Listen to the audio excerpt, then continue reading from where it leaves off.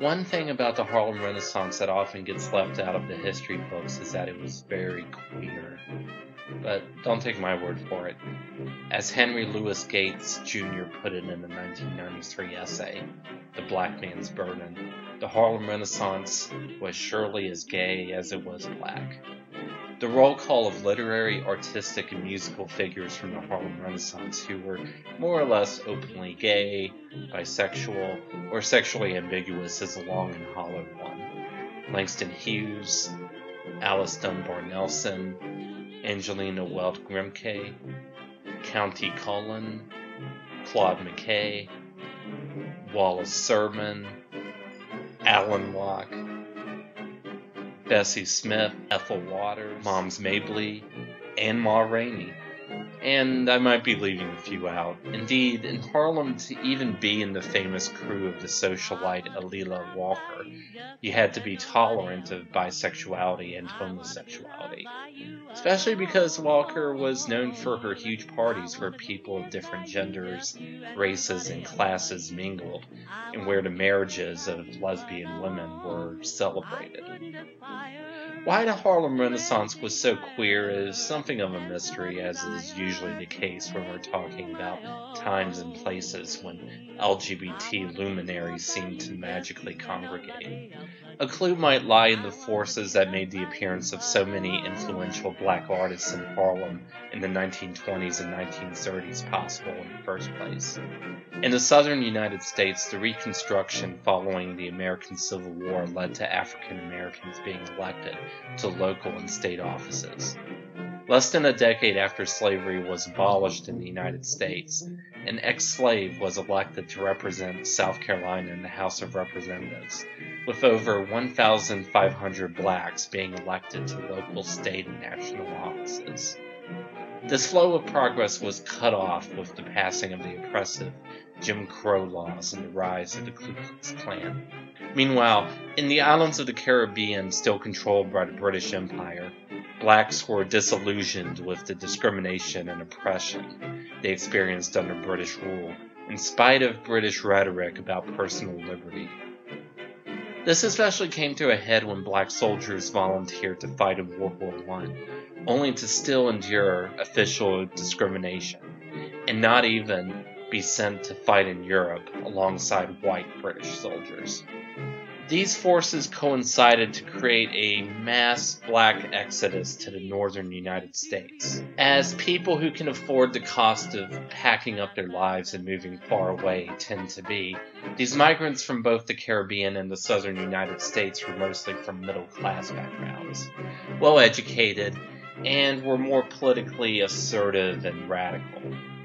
This was the fuel for the Harlem Renaissance. So what does being gay have to do with all that?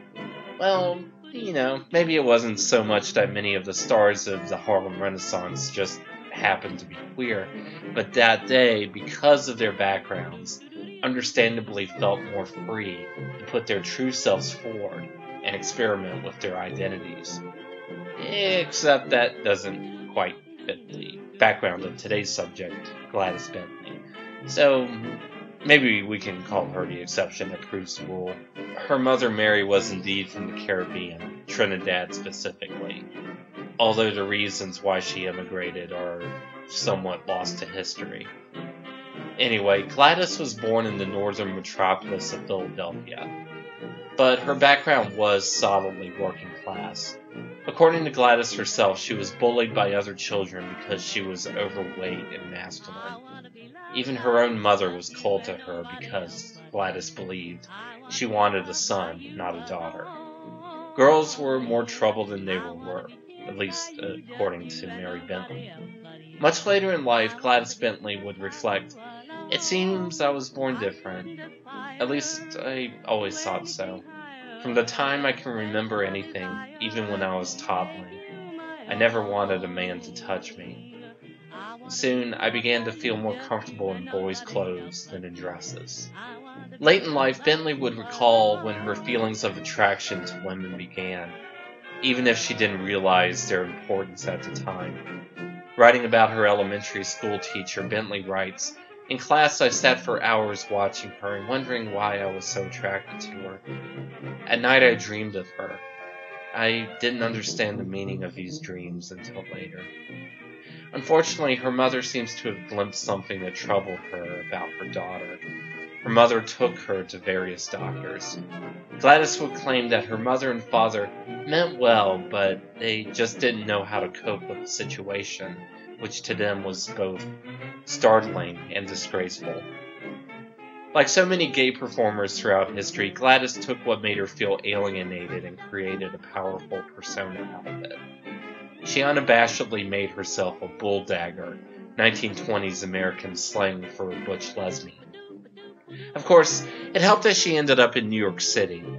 Over the course of the gay 20s, sorry, couldn't resist that pun, the first gay and lesbian bars were emerging in America's biggest urban centers, and certain neighborhoods became havens for people open about their love for the same sex. In New York's South Village, a Polish-Jewish lesbian immigrant, Eva Kochever, opened Eve Adams' Tea Room in 1925.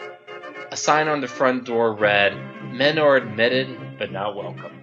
Convicted of disorderly conduct and obscenity, she was deported to Europe, where she would go on to fight in the Spanish Civil War, and sadly later became a victim of the Holocaust. But that's another story. While Eva Kochever was far from the only owner of a gay bar to suffer persecution, underground speakeasies catering to lesbians and gay men spread. Gladys perfected her act at one of them, the Clan House, an underground speakeasy that catered to both Harlem's best and brightest, and the Manhattan elite, and which catered to a loyal clientele of gay men. Gladys had an amazing knack for making up blues lyrics to tunes from the popular songs of the day on the spot, and a powerful, distinctive voice. But what really caught audience members' attention was how Gladys loved to perform her acts in a suit and a top hat. This was only natural, since she often dressed in drag in public. In her essay, How Does the Bulldagger Get Out of the Footnote, or Gladys Bentley's Blues, Regina V. Jones even theorized that Gladys influenced the male drag in Marlene Dietrich and Josephine Baker's acts, although Regina admits it's impossible to prove one way or the other. But that wasn't the only transgressive part of the act. Gladys would sometimes perform accompanied by backup singers who were men in drag. Her songs were sometimes lewd and risque parodies of classic blues songs, and popular show tunes and original tunes, some of which spelled out her lesbianism, which naturally she did not release on her records. Fearlessly, she flirted openly with women in the audience. There were her critics, of course. On April 7, 1934, the newspaper The Chicago Defender called her the masculine-garbed, smut-singing entertainer. Still, her popularity and her acceptance in the world of the glitterati spoke for itself. Besides Harlem Renaissance luminaries like Langston Hughes, her audiences included Cary Grant, Francis E. Williams, Mary Astor, Bruce Cabot, J.P. Morgan, and even the future King George VI of Britain. Off the stage, Gladys walked around New York in men's clothes, arm in arm with her girlfriends. She even claimed she married a white woman in Atlantic City in a public ceremony. However, the identity of the woman, if she actually existed, has never been uncovered. While Gladys enjoyed success both as a performer and by selling records nationally, she eventually did leave New York City as the Harlem Renaissance waned. She went all the way across the country to Los Angeles, where she moved in with her mother. She continued her act at a number of nightclubs with gay clienteles across Southern California, including Mona's, the United States' first openly lesbian nightclub. Unfortunately, Gladys would not be spared the chill of the new, more reactionary era following World War II. By the end of the 1940s, Gladys had to request a special permit to be able to perform in drag. Before too long, she had to perform in women's clothing or risk getting arrested, or her venues shut down. The U.S. House Committee on Un-American Activities, which always gleefully associated homosexuality with the specter of communism, even investigated Gladys as a suspected communist. Why? Just because of reports that she was in a same-sex marriage. Times were certainly changing from the more permissive 1920s and 1930s, and unfortunately Gladys clearly felt she had to change with them. After all, her mother was ailing and depended entirely on her income. So, Gladys only dressed in women's clothing and cleaned up her lyrics. She even took an extreme and very public step. In the August 1952 issue of the African American magazine Ebony, an article penned by Gladys titled "I'm a Woman Again" was published. In it, she claimed she had been cured of her homosexuality by taking estrogen and had entered into a happy heterosexual marriage. Yet she also spoke frankly about the tremendous loneliness and persecution she suffered as a result of being gay. Our number is legion, and our heartbreak inconceivable, Gladys writes. Society shuns us, the unscrupulous exploit us, very few people can understand us. Indeed, even though Gladys described being a lesbian as a hell as terrible as dope addiction, and claimed, "I cannot but vehemently condemn and denounce those who defend deviation," a first part of the article is an eloquent plea for acceptance and empathy. In fact, Regina V. Jones and others have argued that "I'm a Woman Again," rather than being an act of penance, was Gladys just playing another role. As Regina puts it, the only thing she doesn't do is wink at the reader. I personally tend to agree, not least because the man she claimed to have married, theater critic J.T. Gibson, said he never actually married her. Curiously, though, the same year the article in Ebony was published, she did marry a man, a 28-year-old cook named Charles Roberts. They divorced before too long. The motives behind the marriage and the divorce, like a lot of Gladys Bentley's life, remain a mystery. What is more is that Gladys Bentley was hardly cured of her lesbianism. A columnist visiting Gladys for an interview remarked on 2 pictures she had. She casually replied, "Oh, that's my husband, and that's my wife." Her public maneuvers, however sincere or unsincere they were, saved her career from even the gender-enforcing 1950s. In 1955, she was even a guest on one of the hit game shows of the era, You Bet Your Life, hosted by Groucho Marx.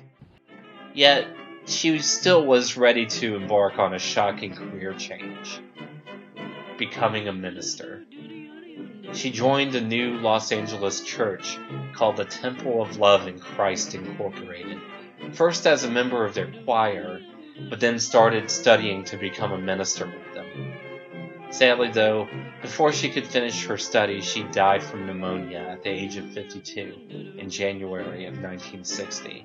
She would not live to see the pendulum swing back again toward greater personal freedom for people like her. But nonetheless, she still left behind a powerful example for anyone who feels the need to fearlessly reinvent themselves, in private or in public.